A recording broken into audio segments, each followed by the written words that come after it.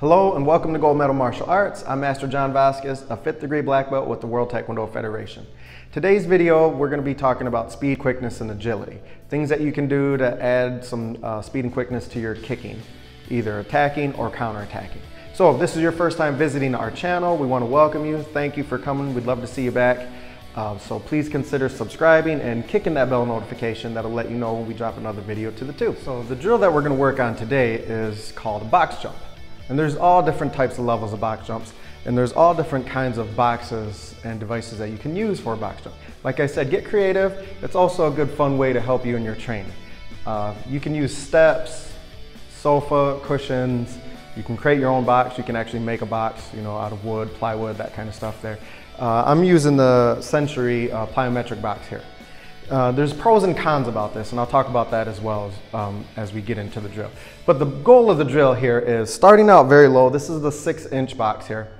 Then you could move up to the 12-inch and then possibly the 18-inch, which is going to be more of your intermediate and advanced. And I have to apologize today. I did bring the wrong microphone, so I don't have the actual correct microphone. I'd rather have my wireless one on today, but unfortunately I have to have a cord on me, so bear with me with that here. But here's the drill of how you're going to work it.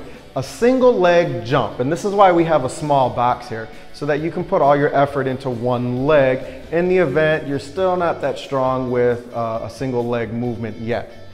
So you start in front of the box here, facing towards it, right in the center. Pick one leg up.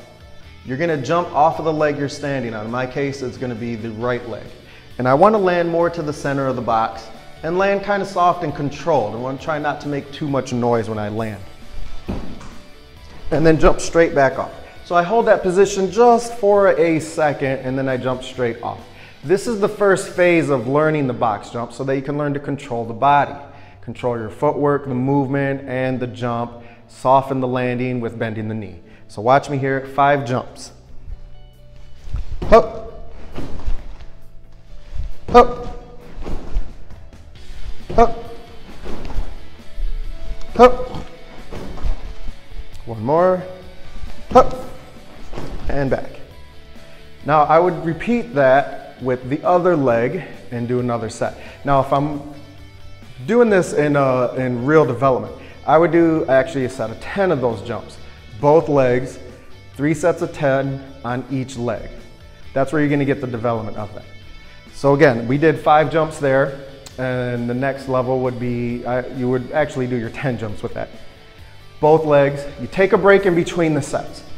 Anywhere between 20 to 30 seconds.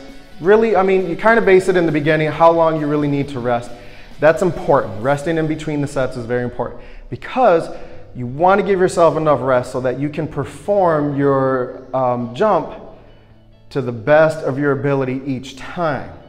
If you're too tired to do it, you're going to slack on the technique, posture, balance is going to be off, you might lose your balance, you might put the other foot down. Whatever the case happens to be. So you want to be able to perform at your peak performance from beginning to end all the way through. So that's why breaking in between the sets is important. You wouldn't necessarily break in between switching from right leg to the left leg. You would roll right into that one. Since you are only using one leg, the other leg shouldn't be tired for you.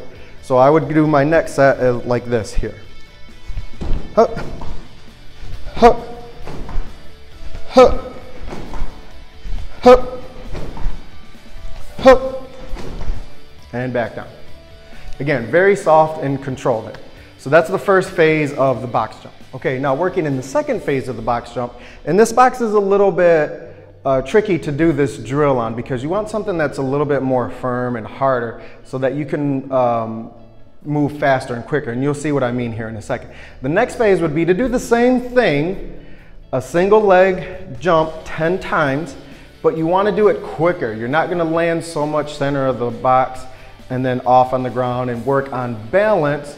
This is the next phase after that. We've already got our control and balance developed. So now we're going to work on the speed of the drill. So I'm going to show you the box jump. Again, it works better if you have a harder box, but remember, use anything that you can. Use whatever you have available. I know that's what I did when I was growing up, and I'm sure a lot of other martial artists out there did the same thing. So here's the next jump here. Hup, hup, hup, hup, hup, hup, hup, hup, hup, hup. So that would be the quicker jump.